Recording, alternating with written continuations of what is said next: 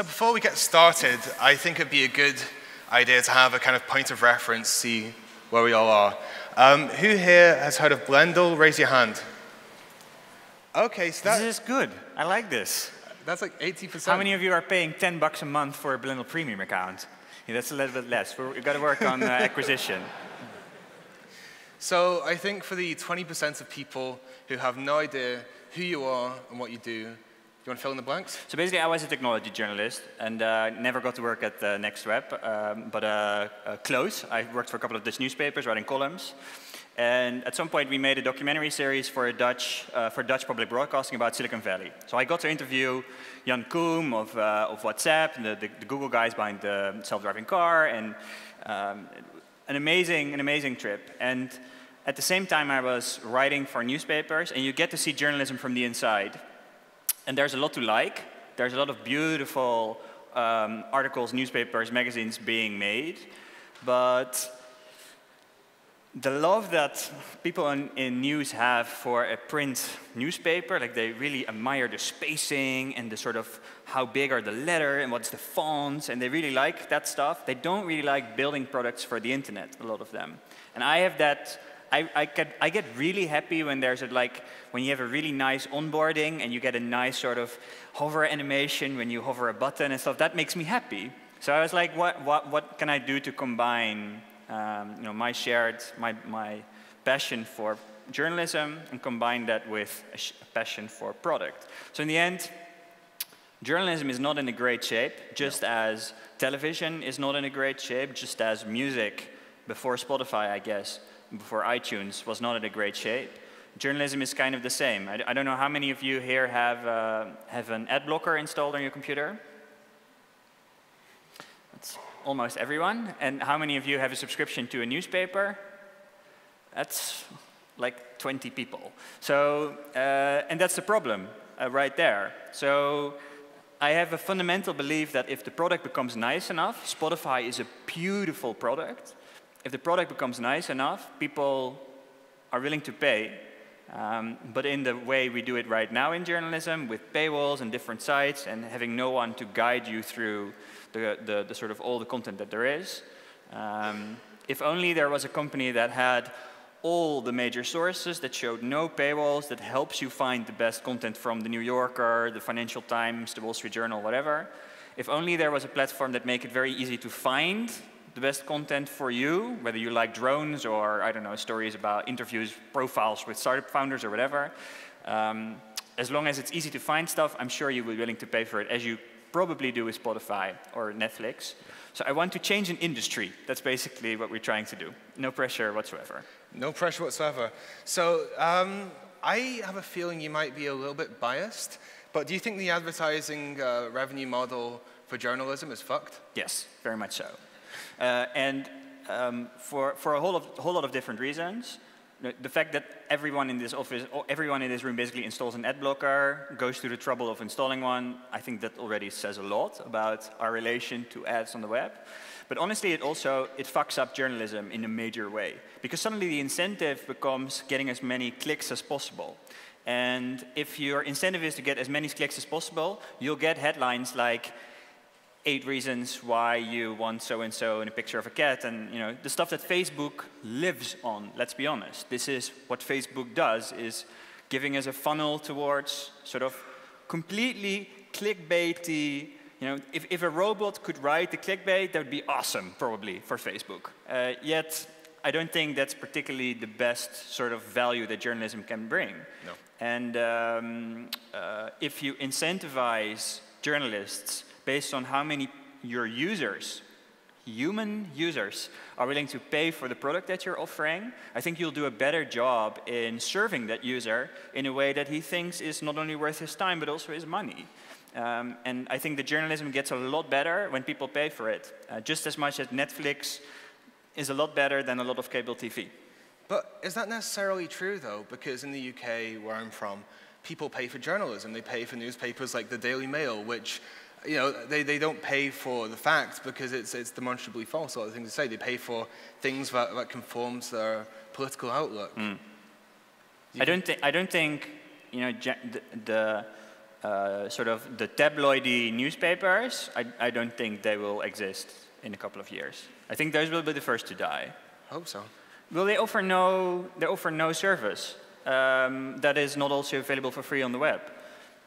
So there is not a whole lot to differentiate yourself on if you're a tabloid. I think it's the hardest business. I think you can try to monetize a bit with e-commerce, but it's a tough business. You're not going to pay, even $5 a month probably for The Sun. Yeah. It's a tough sell. Yeah. So I wish these people luck. Yeah. You've had, just from your background, you've had a bird's eye overview of both US politics, but also of the journalism industry. Were you surprised by the scale of fake news in the 2016 election and the impact it had? No, because fake news essentially is sort of, the reason why fake news lives is because we click on it.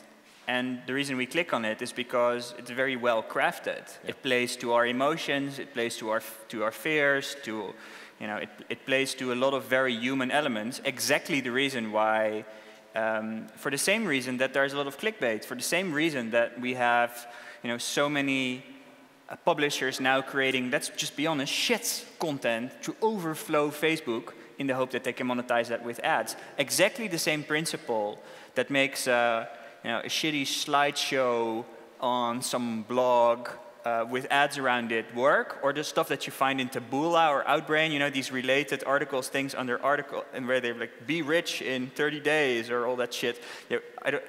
Most of you don't see this because you have an ad blocker, but this is the stuff that normal people on the internet see.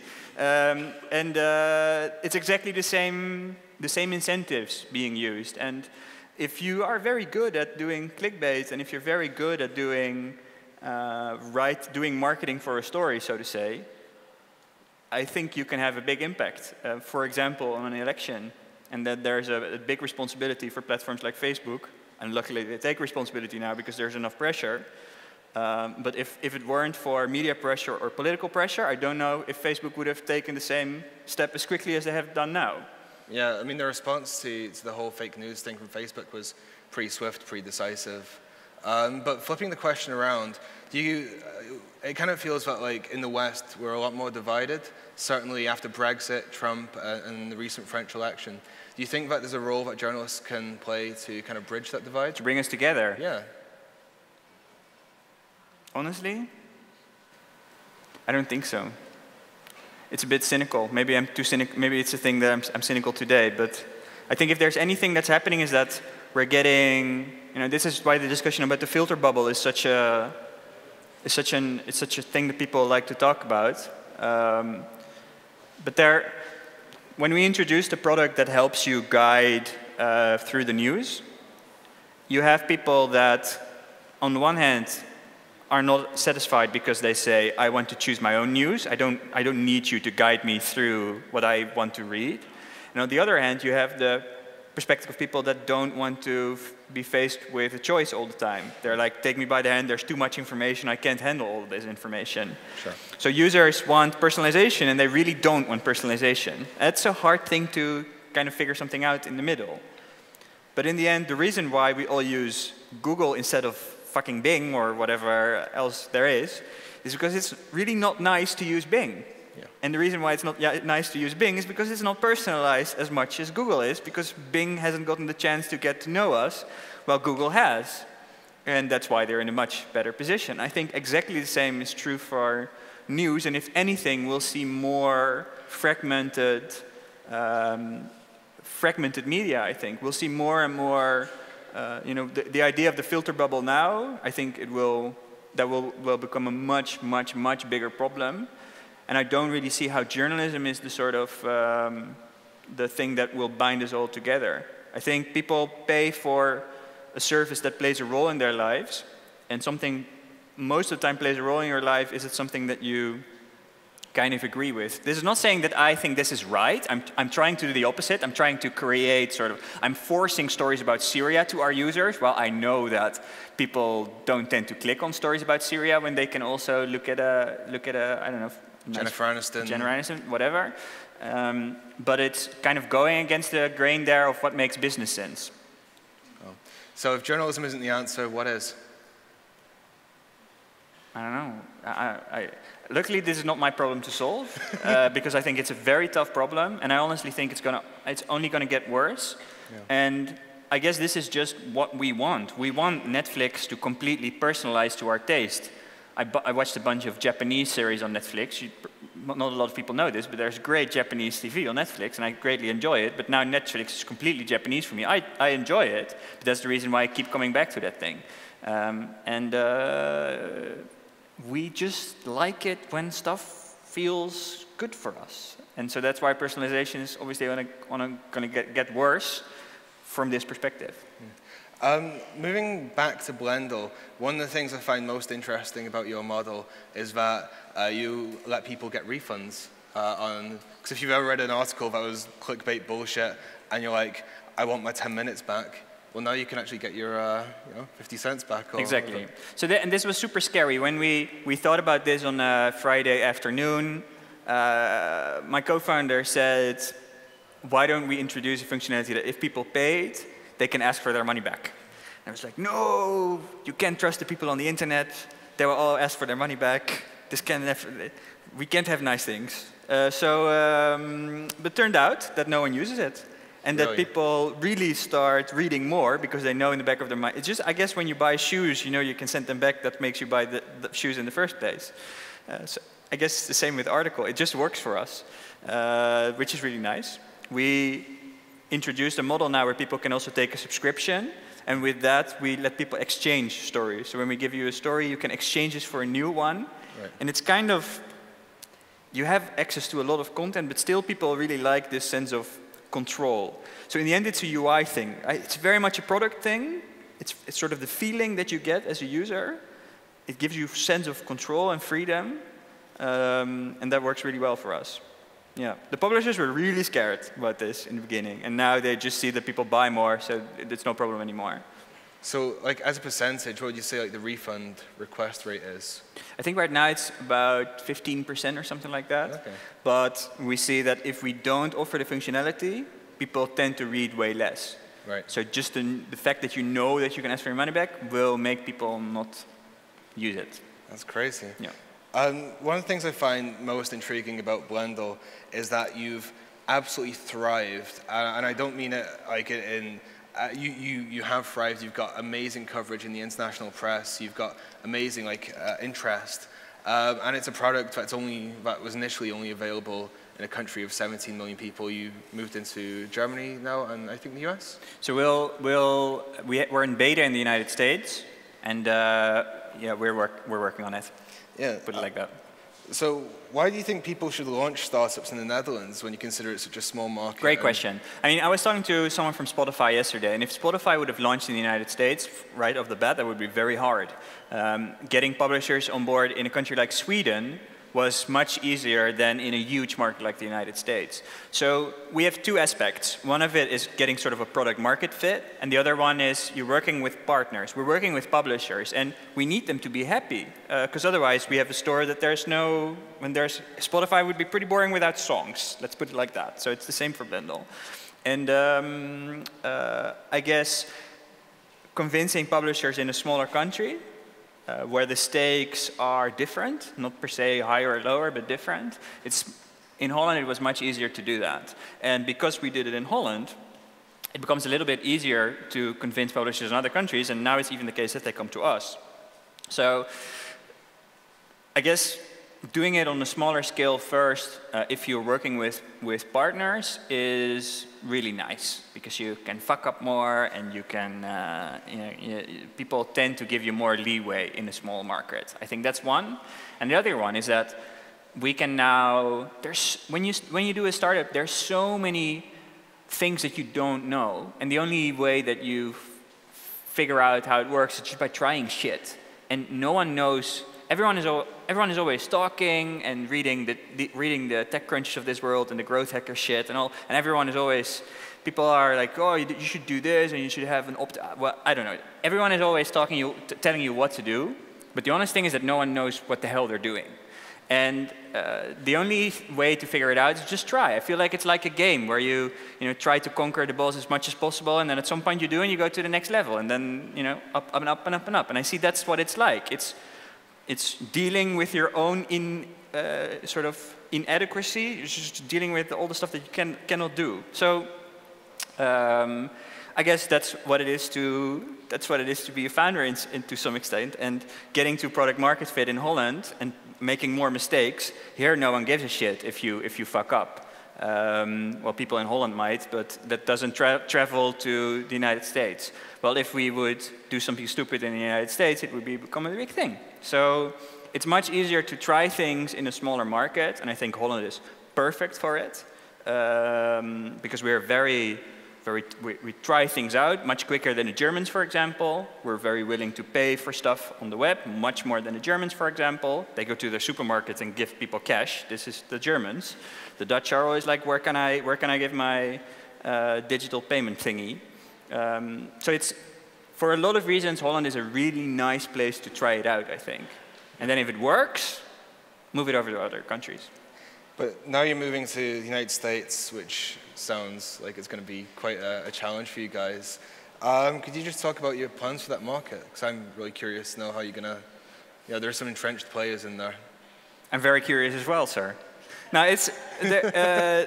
there is still a whole lot of work to be done, but I'm very confident that we have a product now that we feel like is very close to what I'll proudly ship in the United States. Oh, that's exciting. Have you got anyone signed up already, or can you not talk about that? We announced 2 weeks ago that we have the New Yorker and Vanity Fair, two Condé Nast titles, which are two beautiful titles. I think over the next coming months, you'll see us announcing some stuff. Awesome. So we have just shy of 5 minutes left. You mentioned you wanted to have a bit of a Q&A with the audience. So if you guys have any questions you want to ask, just raise your hand. Hi, my name's Maeve. I work for Ingenico ePayments. But we were having a conversation about how in this world of tech, everything's moving towards a democratization of information, right? And which is essentially what you're doing. But one of the consequences of that, or side effects, could be a breaking down of cultural connection. And so this was kind of more the thought, like, how can we be aware, how are you aware of that balance in your company? I think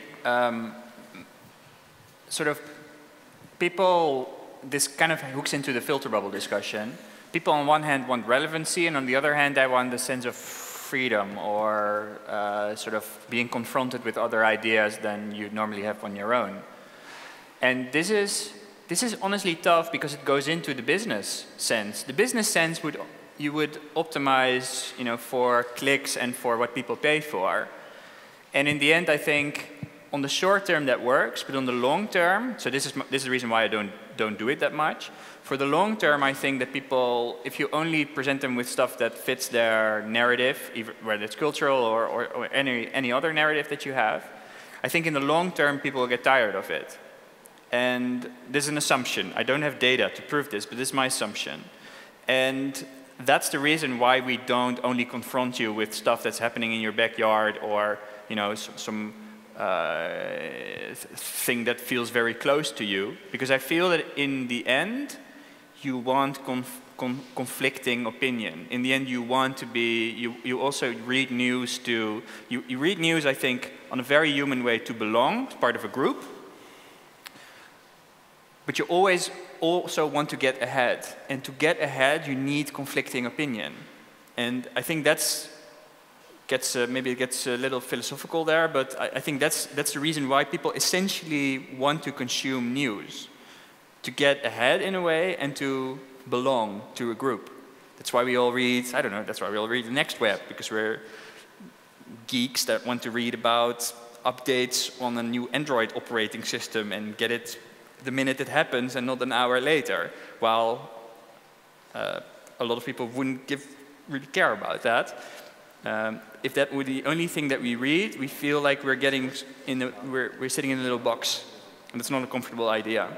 So in the long term, it makes business sense to do it. On the short term, I'm afraid that this is the reason why a lot of companies keep optimizing until there's nothing to optimize anymore. Okay, I think we have a question from over there. Hey, name's Andriy. I wanted to ask a quick question. You recently raised a new round of funding, and at the same time, your co-founder apparently has announced he's leaving the company. He's getting a kid, which is good news, I guess. Yeah, which is a great news, absolutely. Yeah. But what do you think, what kind of effect is this going to have on the future of Blendle? Has it changed much, both round and the co-founder's departure? Cheers. Yeah. I mean, my co-founder, he left, it's already a year ago, essentially, so it's already a long time ago. And I guess when you grow and the company grows, these things happen, and he gets a kid, and he's really happy, taking it a little bit easier right now. But the company is doing fine, so I'm not worried about that. Consider the funding. We raised from Inkev Capital, which is a Dutch VC fund, actually really interesting Dutch VC fund, and Nikkei, which is a Japanese company that you know from the stock exchange, but they recently bought a quite well-known publisher called the Financial Times. And I'm very happy to have them on, as well as the New York Times and Axel Springer as investors. And what it enables us to do is to kind of build a coalition of publishers. And I think in the end, publishers are struggling with their place in the world because of Facebook. 80% or more of their advertising revenue now goes via Facebook and Google. And a lot of the traffic that they get is going via these platforms. And they start to wonder more and more what their place is in the world. They're not technology companies very often, and they need to build great technology in order to get all of our attention. And I guess this is the role that I'm trying to play. I'm trying to change the industry, but not by serving people more videos about pandas and other shit. That's been taken care of by Facebook. What I really want to do is make sure that the quality that a company like Netflix, for example, offers you in video, that quality is something that is the alternative, and that you'll have a platform that offers quality as an alternative for Facebook.